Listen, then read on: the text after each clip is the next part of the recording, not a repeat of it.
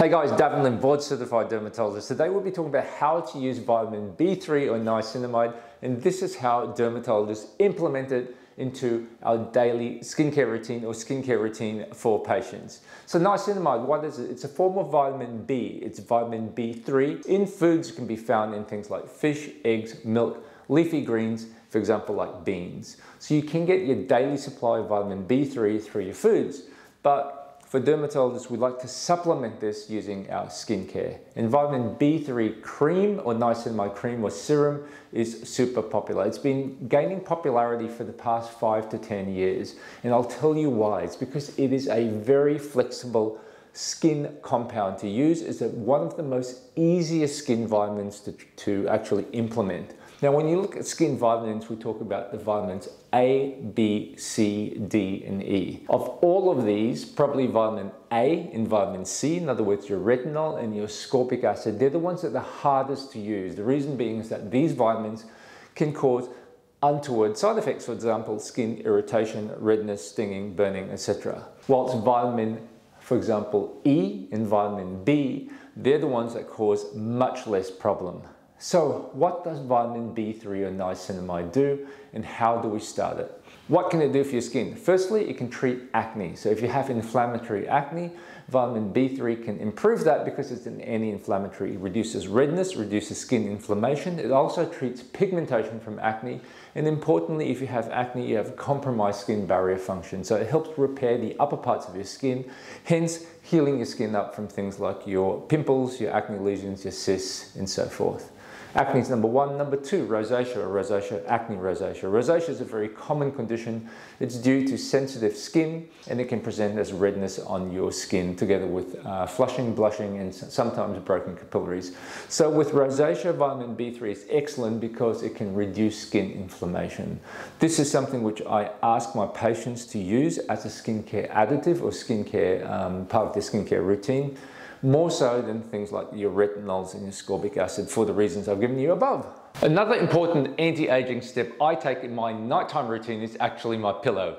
It's well known that sleeping position has many benefits for your skin and your body, and it's not as easy as it seems. Sleeping on your back might seem to be logical, but most people can't do it all night long. And it can also increase the intensity of snoring and increase obstructive sleep apnea. The solution?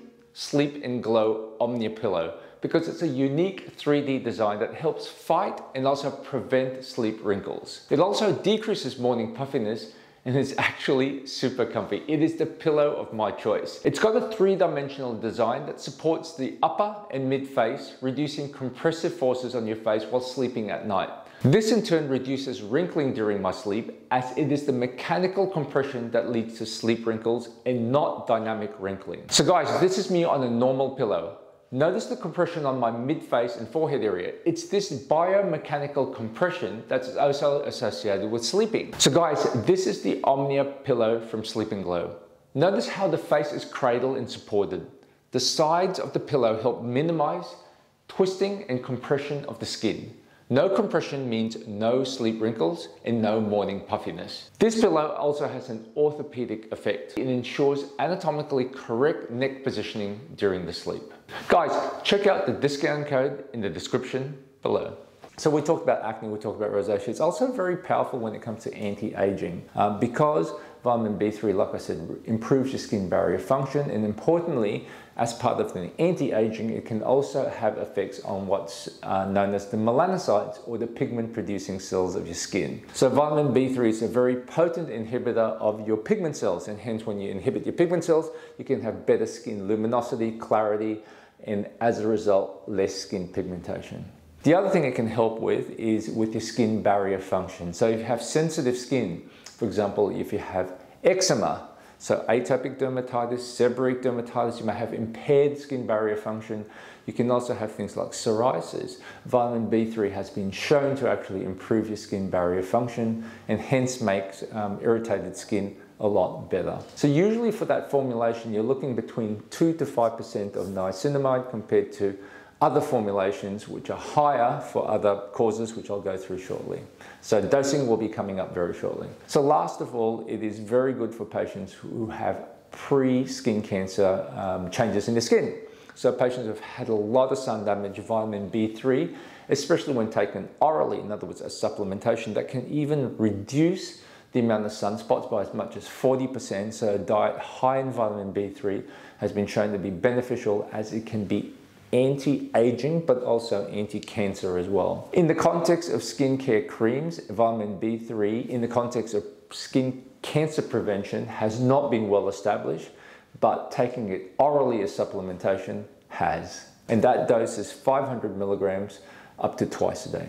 Now guys, how to start vitamin B3? So first of all, what concentration should we use? The concentrations vary between 2% all the way up to 20%.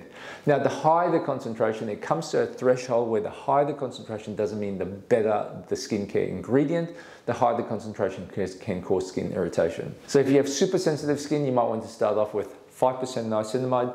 Most of the brands are around 10% niacinamide. And the great thing with niacinamide is that it goes well with most of your other skincare routine ingredients. So things like your retinol, your ascorbic acids, your skincare acids, and so forth. So vitamin B3 can be used either in the morning, but most of us prefer to use it at night. So how to start on it? It's pretty easy. Just use a good formulation of either a serum, a lotion, a cream. Just put it on at night. It's as simple as that. So unlike vitamin A, where you have to slowly build up tolerance, or your skincare acids where you have to build up tolerance because your skin may not tolerate the initial dose, generally speaking, for vitamin B3, you can dive right in because the chances of having an untoward side reaction or side effect for it is very, very low. So guys, that's vitamin B3 for you. In summary, start off with a good formulation, 10%, use it at night. It pairs up with just about everything. You can treat everything from acne, rosacea, to photo damage, in other words, sun damage, all the way to pigmentation. Guys, I hope you liked that video. It's a short one. Please like, comment, share, and subscribe.